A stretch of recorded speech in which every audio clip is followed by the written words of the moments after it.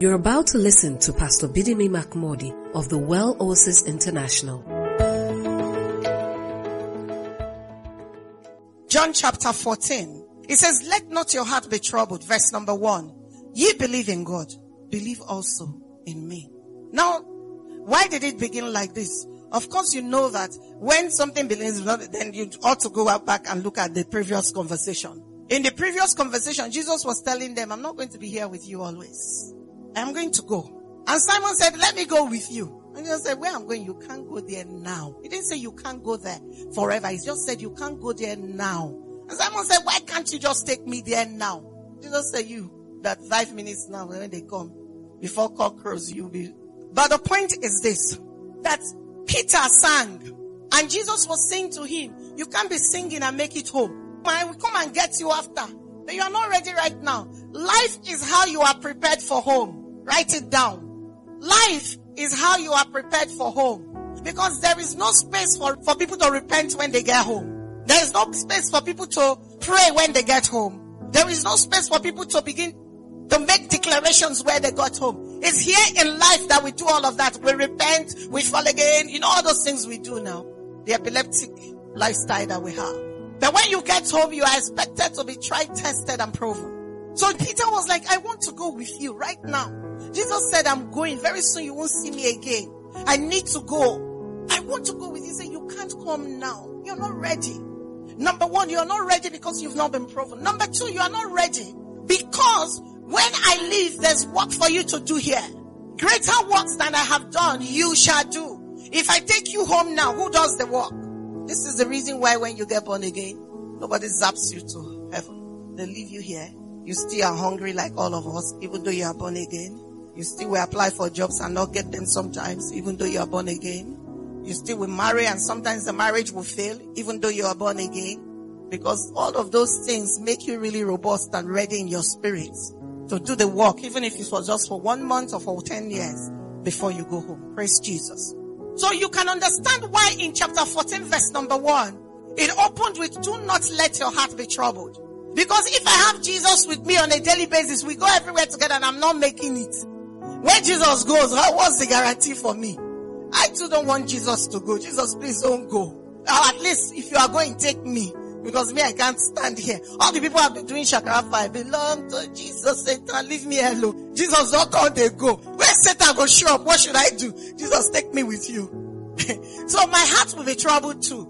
So the disciples were troubled. We abandoned all to go with Jesus. Is that not what happened? They left everything. Some left even their boats that they were using to fish. They left their nets. They left everything, their livelihood. And they showed up. They said, we have found the Messiah. Then the Messiah is standing there and say, they go. You go where? Now me and you. You're not going anywhere. Their hearts were troubled. But Jesus said, do not let your heart be troubled. Just like someone is saying, my life was easier when I wasn't a Christian. Honestly, my life was easier when I wasn't a Christian. Everybody in the office already knew that we all take bribes together. So there was nobody, on top of the fact that I did not take bribe, they are persecuting me. They've decided that they won't. I had a testimony, Sashala, you were there. It was last Saturday. That place we went, that woman from Ogun State, where because she would not lie, she was a Christian. She was appointed something and she would not lie. The first thing they did was they took her official car. Then by the time they finished with her, by her hand, she wrote letters to retire. She said, I don't work 20 years and they go and not do again. Do you understand it? So it's bad enough that I'm trying to be a Christian, but life is not easy being a Christian. I can't lie. I can't drive one way. All the things that people do in Lagos and we hail them and we clap for them, I cannot do them. The traffic still isn't moving. So exactly what have I gained? So you are saying to yourself, this is hard. Life is too hard being a Christian. When I was an unbeliever, we all did unbeliever things together. As a matter of fact, when there's a deal coming, they will call me. Because I have the brains and the fingers for it. But now they call me Egbe, they call me Swegbe, they call me Mugu, they call me also. Nobody calls me for a deal anymore. My house rent is due, I'm praying. My children have been sent out of school, I am praying. Even ordinary headache, I can't buy paracetamol. I prayed it didn't go, I can't buy paracetamol. What is the point of being a Christian? My heart is troubled. Jesus is saying to you today, if you believe in God, Try and extend that belief to me. At least you believe there is a God, don't you? So try and believe me too. Just believe me. What does it mean to believe me? Hear what I'm saying to you and take it to heart. In verse 3 it says, in my Father's house, in my Father's house are many mansions. Only in the Bible will they call house and call mansions. What they should have said is, in my Father's estate, there are many mansions. But he said, in my Father's house, there are many mansions. He says, if it were not so, I would not have told you. So I know life is hard now, but where we are going, the problem is sometimes I think, when we get there, where they don't eat, they don't cook, they don't shop, they don't go on vacation. What's the use? Give it to us here. But he said to him, he said, look, don't let your heart be troubled. He said, in my Father's house, for my papa estate, you know, they build bungalow, mansion with a view area. Not try. If you come there, you will lost for streets. You feel they look house like this, you go sleep, you don't go remember saying, stand, you stand. For my papa house, shy. Just try. Worry. Hallelujah. Says, in my Father's house are many mansions. If you were not so, I would have told you. And this is the thing that you must not miss. I go to prepare a place for you. As many as the mansions are, as fantastic as they look, that if you showed up there by yourself, you may be afraid to open the door and walk in. One of them has your name on it. And what I'm going to do, Jesus, I'm going there to prepare it. I want to make it ready for you. You can't come there and now see that something is out of sync. I need to go and make it ready. Allah brought me. Says, in my Father's house are many mansions. If there were no mansions in my Father's house, trust me, you know I don't lie, I won't tell you. But there are. And I am going there right now to make sure that you get your place there. In verse number 3 it says, and I go and prepare a place for you. I will come again and receive you unto myself, that where I am, there ye may be also. He said, I'm not just going to prepare and then give you a slip and say when you go, when you turn left, you turn right, you go straight, you climb up, you come down. That's not what I will come by myself and I will carry you. We show up there together, me and you. So there's nothing like the gate man did not get the memo, he won't let you in. Because I'm going to be coming with you. I'm going to come back and I'm going to come and receive you. You are too important to show up at the mansion and no one is waiting for you. I am going to take you right there for you to get in. Now I know this isn't physical, but it helps when you have this image in your head. So Jesus was saying, I know you're worried. I know you're not sure what tomorrow will bring. I know when you get to the office tomorrow, you can never be sure what they will say to you. But don't worry, in my Father's house are many mansions. Whatever you lose here, I promise you it will not compare to where I'm taking you. And in verse 4 he says, whither I go ye know, and the way ye know. This is the one that I like Thomas. Praise Jesus. So let's spend some time to channel the Thomas in all of us. Today we are bringing our doubting Thomas out. How many Thomases are in this room? Just raise your hand now before. With plenty. Praise Jesus. Anointing never kills the Thomas in us. He finds a way to rear his head. Very vocal and has no qualms to say, I don't believe. He's not pretentious like the church today. He said, Jesus, that thing you said, I don't agree. Jesus said, see, where we are going, we know each other there. You even said, you know where we are going, where I'm going now. You even know the way there. There, Jesus. I don't even know where you go, not to talk of the road. Talk another thing, I beg. Is this how you want to hear and just bamboozle us and leave? What do you mean by I know the road?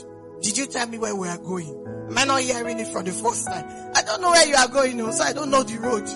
Thomas was not going to let Jesus go easy. If I came to that and I told you tomorrow will be alright, it will be words in your mind. I was having a conversation this afternoon and she was like, I'd like to know the specifics of God's will for my life. And I'm like, I wish you can know all the specifics. You can't know all the specifics. So what you do is the revealed will, flow with it. The concealed will, trust God. He said, but it will just make things easier. I said, that's the point exactly. It cannot be that easy. In flowing with the concealed will that I don't know, I exercise my faith and trust in a God I've never seen. And that is the hallmark of our Christianity. So Thomas said me, I don't know the road though. Never seen you before. You've never told me before. I'm telling you, what do you mean? Don't know. Then Jesus said, this is verse number 6. And as I'm thinking about it, my molecules are jumping. Jesus said unto him, I am the way, the truth, and the life. No man cometh to the Father but by me. You see, all the while we've been dealing with these I am speeches or declarations, we'll be dealing with one declaration. This one is 3 packed into one. For you to know how serious heaven is about taking you home. He says, I'm the way. I am the way. I am the Ochuzo. I am taking you home. If you can follow me, I know the path. Just follow me. We are going home. I am the way. I am not a way. I am not one of the ways. I am the only way. If you will follow me, you can be sure you would arrive at your destination. It's like having a GPS that works. Even when you miss your way, if you have the sand, it will say to you, rerouting, Abi, or recalculating. There's nothing like, I've lost. It just begins to recalculate. And after a while, it says to you, in another 50 meters, turn right. It may take longer, but he's bringing you home. Because he's been set up to be able to bring you home. Jesus is better than, because Jesus can actually make sure that you don't drive past the exit that he asks you to drive past. He's better than the GPS. He said, I am the way. He's not, I will show you the way, Seth. He said, I am the way. Just enter. That's why in the previous one we looked at was, I in you, you in me, together. If you are inside of me, I cannot tell you where we are going. I am the way. He was saying effectively, no matter what is happening in the landscape of your life, I am the way. I am the way. I am not a way. I am the way. Hallelujah. We are the Well. We want to continue this journey with you. Connect with us on Facebook, Instagram, and Twitter at The Well Reveals. Worship with us every Sunday at 7B Iche Chris on Yekuluje Street off Abikeanimaon Street, Lekki Phase 1 Lagos. Time 4:30 p.m. We are the Well, an oasis for revival, refreshing, and revealing. That thing that is tugging at your heart and is making you have sleepless nights, Jesus is the way. That thing that you've been trying to make up for and has defied solution every time, and all the strategies you've deployed have failed. Jesus is the way. The problem with us is that we come to church now and we forget that we came for Jesus. A lot of us came to solve problems. A lot of us came to network in church. Every reason but why we should come to get in the way. Jesus is the way. He said, I am the... No wonder he said to Thomas, you know the way, sir. Because Thomas has spent how many years with him in discipleship? 3 years. So when he was saying, Thomas, you know the way, he wasn't talking. He wasn't trying to, it wasn't a proverb. Thomas actually knew the way. He says, I'm the way. I am the way. No matter where you find yourself in the landscape of life, God has a plan. I am the way. Jesus is the way, not because we are perfect, but because he is God's plan. Everyone needs to come to the way, regardless of your issues with obedience, regardless of what life's wind blows at you, regardless of how you choose to respond. Let it be clear that there is a place called home where it will all end. And Jesus is the way. Do I even need to say it again? He's not a way. He is the way. Jesus was saying when he declared, I'm the way, he was saying, my Father had said, I will bring you to a land. And I am saying that even if you feel alone today and you are not certain that I'm still with you, this you can trust and is bankable. I am the way. You don't need to feel me to make it home with me. I do not need to speak with you to make it home with you. The thing you can trust is that I am the way. I will take you home because I'm committed like that. When Jesus said I'm the way, what he was saying was that this is beyond your behavior. I did not come for behavior modification, because some of us think that's why Jesus came. And so the biggest testimonies we hear and we begin to clap with our feet is a testimony that says, I went to prison. I was this, I was that. Then I went to prison for 3 years. Then I got born again in prison. Then I came out now and I've never been to prison again. We begin to laugh. That is not the testimony. Because somebody who was born in church, was raised in church, and one day decided not to attend Sunday school is the same as the man who never never been to church and went into armed robbery. So the testimony is never that my behavior changed. Jesus is not come for behavioral modification. That's not why he came. He did not come because you were bad. He came because you were dead. You need to know the difference. What he was saying was that I didn't come to change your behavior. Anything outside of me doesn't make you bad. It makes you dead. And there are no levels to death. There's nothing like, is it 50% dead or 20% dead? If you are dead, you don't die. See you at the gates. Do you understand it? When Jesus said, I'm the way, he meant that I want you enough. So take your hand and make sure I lead you home. Because the tendency is there are many ways that look like me. There are many ways that sound like me. That's why he was never going to entrust the work to say, okay, find your way home. He said, I will come back and I will receive you to myself. Because home is where I am. Praise Jesus. If Jesus had just stopped intervening in the intention that God would take us home by just saying I'm the way, I think we would have said, praise Jesus. He's done so much for us, we cannot tell it all. But he didn't stop there. He went ahead and said, I am the truth. What does this even mean? Jesus was saying, if you ever doubt the plan of God, take another look at me. I, Jesus, I am proof that God had a plan for you. I am the visual aid of perfect love. If you see me on the cross, then you know that God loves you. When the devil tells you you are not loved, see me on the cross and remember that God so loved the world that he gave his only begotten son. I am the truth. Jesus did not say I speak the truth. In case you did not hear that conversation, he said I am the truth of your identity in Christ. I am the truth. What he was saying was, when they tell you you will be denied your right, look at Jesus. Just look at me and remember that he who freely gave his son up to die for me, shall he not freely give me all things? So there is nothing that is my right that man can deny me. Jesus is the truth. Every time I remember Jesus, that I know that what has been said that will happen to me can happen, because Jesus paid it all. Do you remember? Paid in full. When Jesus said I'm the truth, what he was saying was, when disease and sickness say you won't make it, look at me and remember that I bore your sins and your diseases, and by my stripes you were healed. So even sickness cannot deny the truth that Jesus walked the path already for me.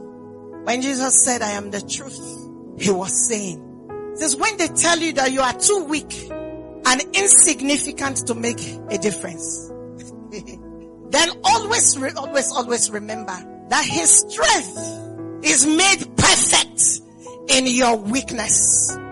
Greater is he that is in me than he that is in the world. Do you get it?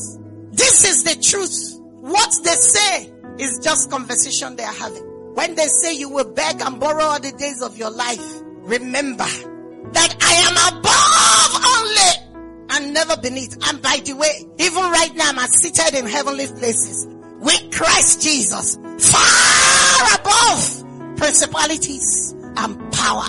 How dare you tell me that this condition is who I am? There is a place called home. And you see, the beautiful thing of a place called home is I can't go like this. I can't go broken. I can't go beggarly.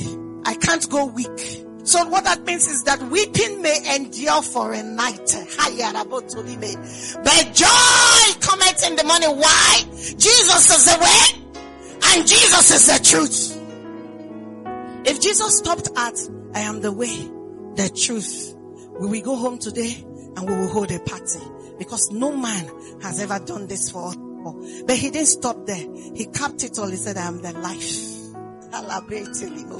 He says, I'm the life. He says, the very essence. I am that essence. The very essence. I am that essence. And because of that, I've come to give you life, and life more abundantly. The thief cometh but to steal, but to kill, and but to destroy. John chapter 10 verse number 10. But I have come to give you life, and life more abundantly. On top of that, I'm not just giving you life. I am the very life that I give you. That's why the communion table, it says, when you take this.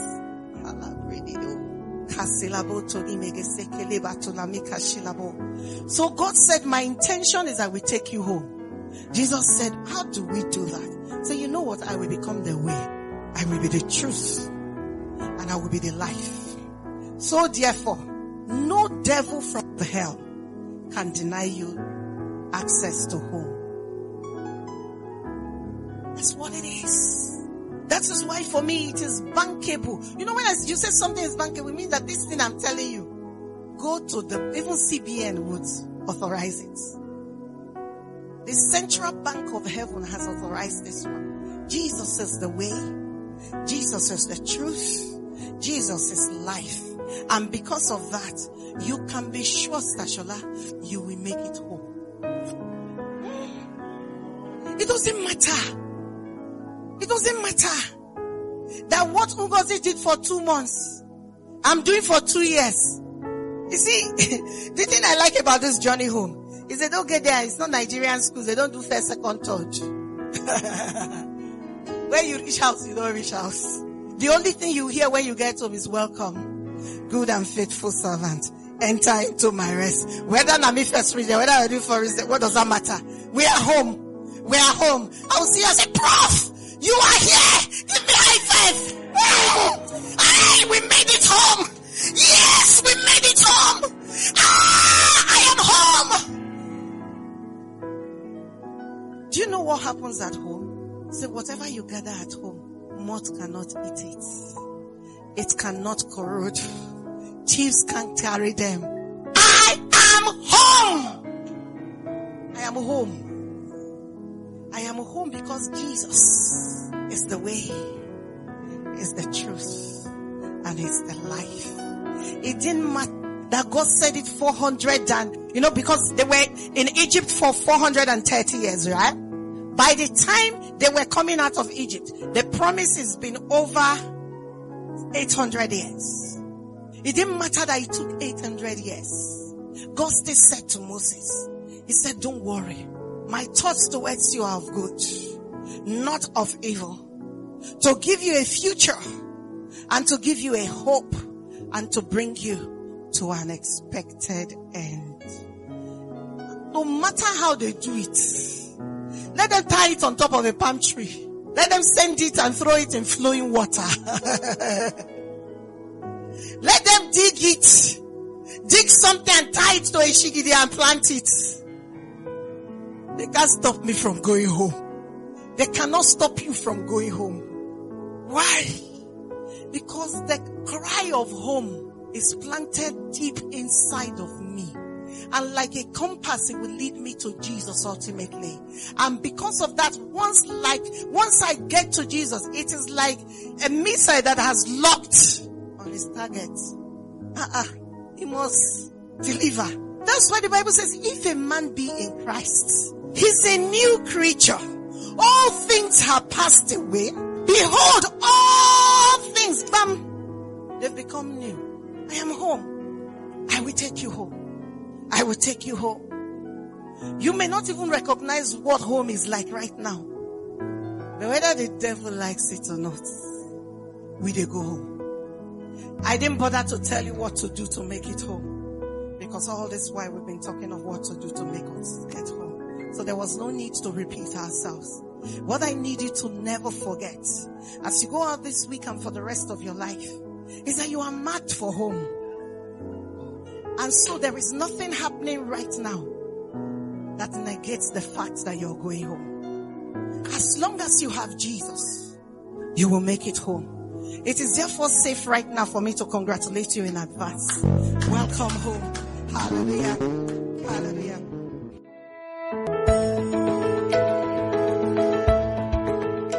Thank you for listening to Pastor Bidemi Mark-Mordi.